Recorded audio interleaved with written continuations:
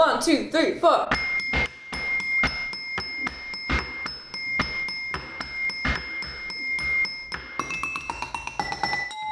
Drums.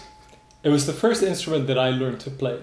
I was quite an active child and my parents thought that drumming classes might help. I wasn't very talented, but the passion for percussion remained until this day. So with that in mind, what are we working on today, Lily?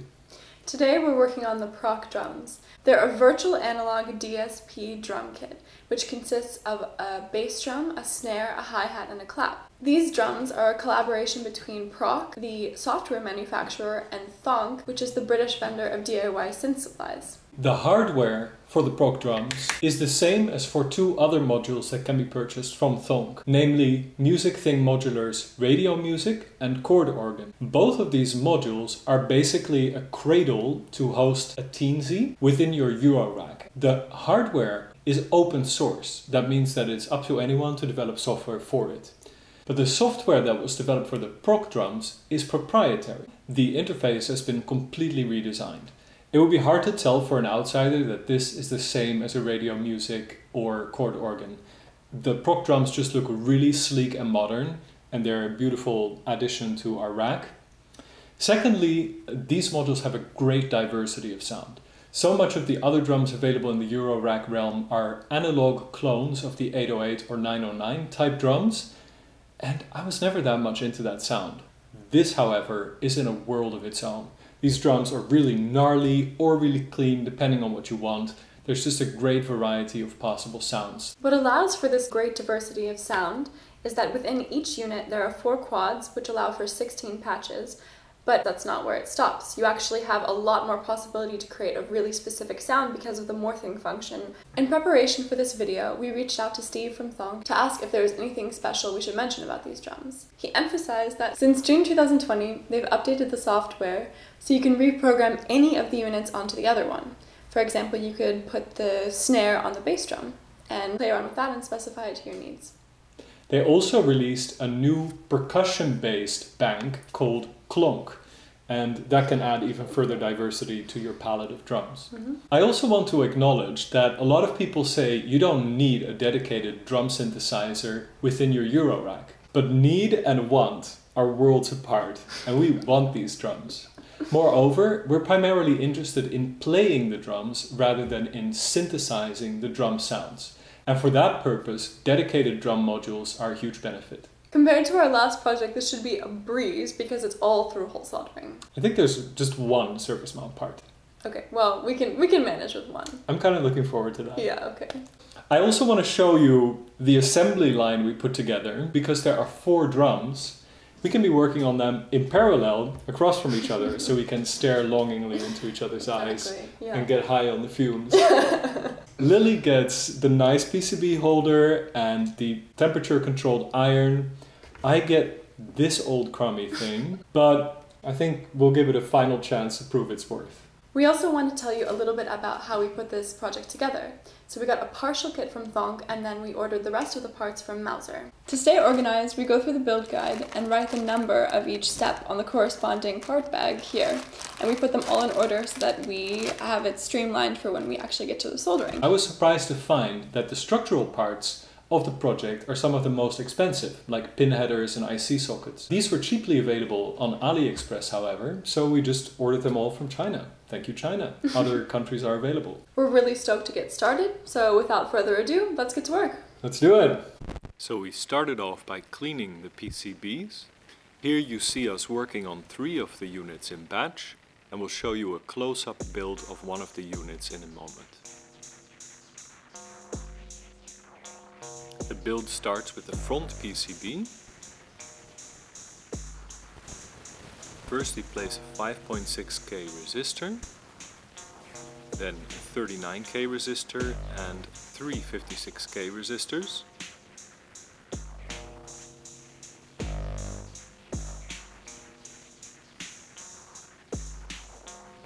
I like to touch the component legs with one finger when I snap them so they don't jump away. Then we place the 2 black diodes. Next is the single SMD voltage regulator. Just solder the big pad, then heat it up and slide the regulator into place. Then solder the final pads. Next are the IC sockets. I'm soldering one pin vertically here so they don't fall out, then flipping the board and soldering all the remaining pins. But it would have been easier to just place the PCB on the workbench.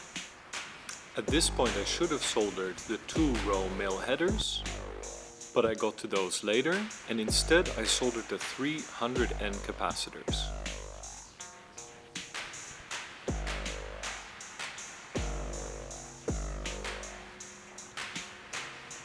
Here I soldered the 4 10UF capacitors. Note that these have to be placed snugly against the board, otherwise they might touch the front PCB and cause a short.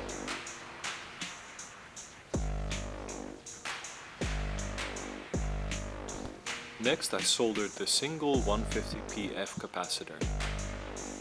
Now we take out the teensy, and note that we have to cut the trace on the teensy. I placed it on a sheet of foam rubber to make sure that it didn't get damaged, and used a scalpel to cut the trace.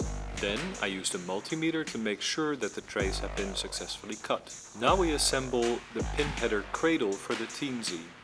I just put together the male and female headers, inserted them in the board and into the teensy, and then soldered them in place.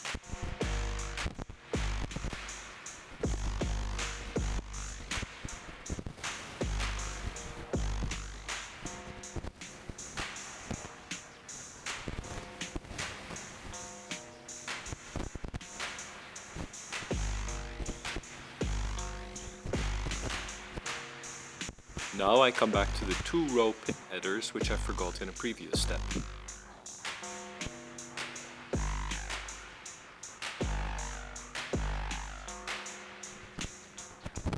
The next step is to insert the ICs.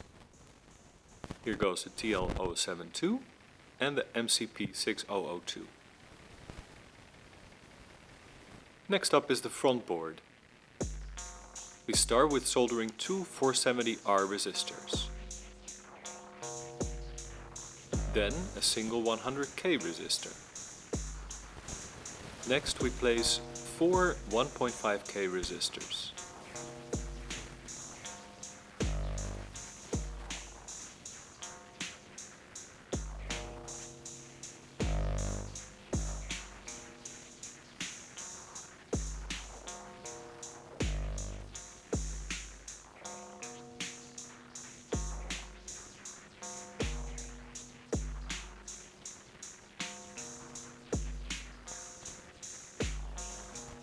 And a 56K resistor, then a 27K resistor, and now we place the two blue diodes.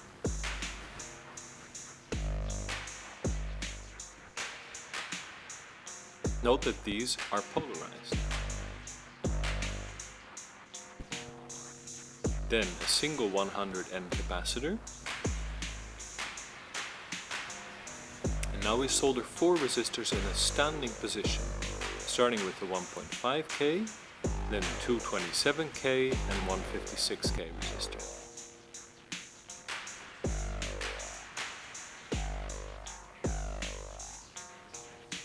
Next up is the switch. Note that this is also polarized. And we're placing all other interface components, the four jacks, the two pots and the SD card reader.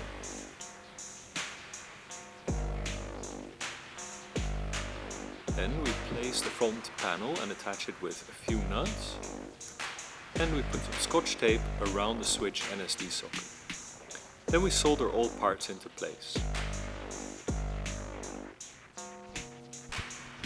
I had to cut back the scotch tape to solder the SD socket and the switch.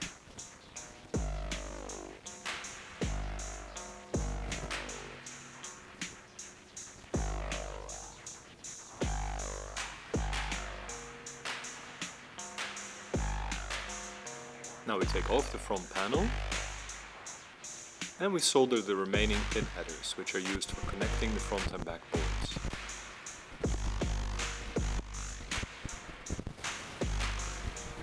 Don't forget to solder all the points, as I did here.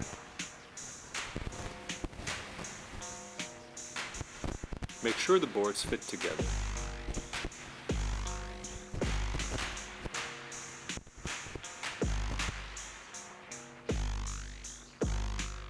Remove the back PCB.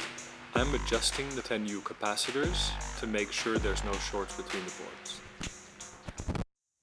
The final step is placing the 4 LEDs. Put a piece of scotch tape on the front panel and wiggle the LEDs into place. Then solder them. Now they should be beautifully flush with the front panel. Finally, place the knobs and your module is finished.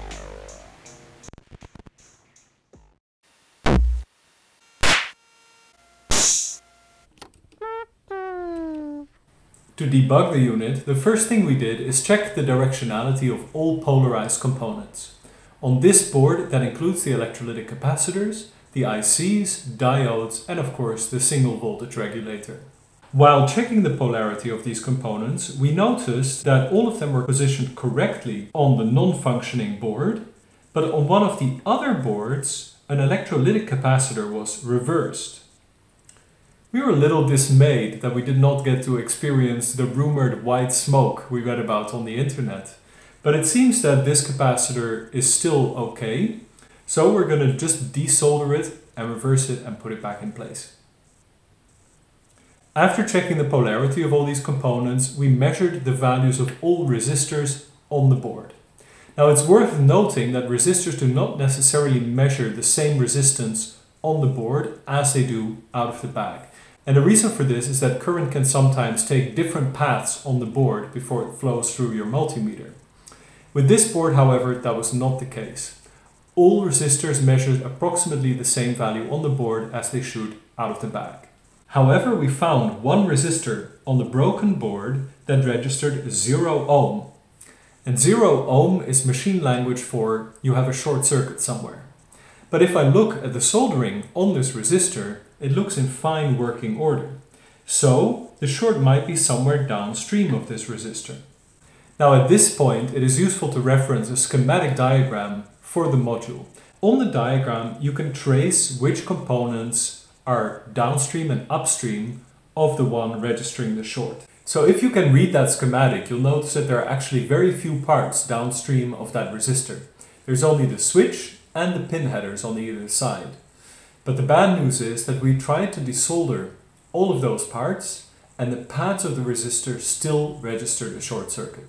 We then reached out for help on DIYs and Facebook groups, and although help was very forthcoming, nobody was able to find a solution for this problem. The most likely explanation seems to be that we may have inadvertently scratched one of the traces on the PCB and bridged it to ground. However, after desoldering so many components, it's really hard to tell where the PCB has been damaged. I know you were all hoping for a happy ending, but it seems like we won't be able to salvage this PCB. So with that in mind, we're going to dedicate this demo of the Prok drums to their fallen comrade.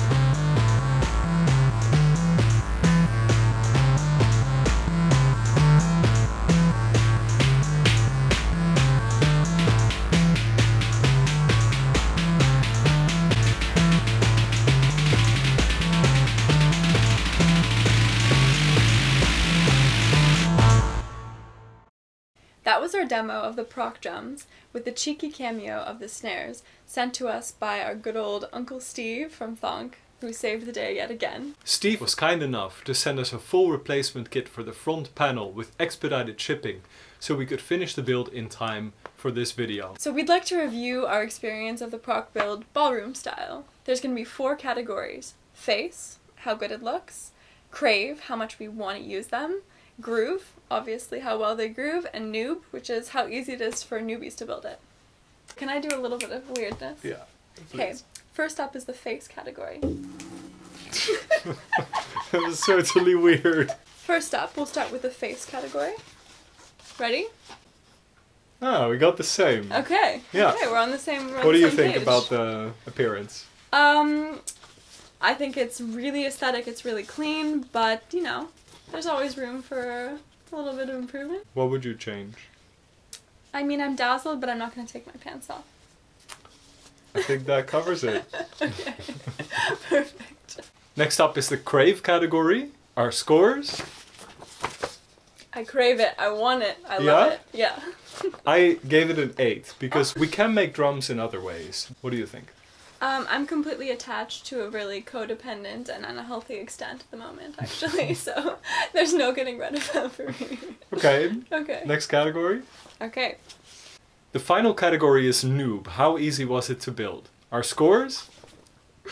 It was very easy to build, even though we managed to mess one up. But we're still noobs, so it's okay, it makes sense. I guess an important takeaway is, no matter how easy the build, it could go wrong. So how do you deal with that? The worst case scenario would have been that we would have to replace the whole kit. But there are a lot of different scenarios. For example, you could keep working on it until you fix it, and you can find people on the internet who might be willing to help you. If you enjoy the debugging and you can invest the time, this can actually be a very rewarding process. Another solution might be to ask the vendor to sell you a replacement only for the parts that are damaged beyond repair. So you have to accept that some things can go wrong, but usually there's a solution and people in this community are willing to help each other out. Yeah. I would have to say the build guide is extremely clear, there are not too many parts, it's all through-hole soldering. You'll be fine if this is your first build. Even the single surface mount part is very easy. Mm-hmm. There's one recommendation in order to even ease the experience for future builders, and that is to put a link to the schematic and the software for the Prok drums on the sales page. When we had trouble with our first build, we contacted Steve and he sent us the schematic. And the schematics are actually publicly available on GitHub, but only as an Eagle file, and we don't have Eagle installed on our computer. So it would be much more convenient to just have a PDF handy on the website. And the same goes for the information about the recent update for the Prok drums. We received an email about this, but it would be very convenient to just have that information on the sales page as well. I really enjoyed this experience because the 4 modules allowed for us to work simultaneously and bounce ideas off each other and really just work together in a collaboration. I hope you enjoyed this video. Please like and subscribe and join us for more content at channel 37. Our next video we're going to do a very special build, which is a remake of our first module ever, the New Tone. So please join us for that. See you next time. Bye.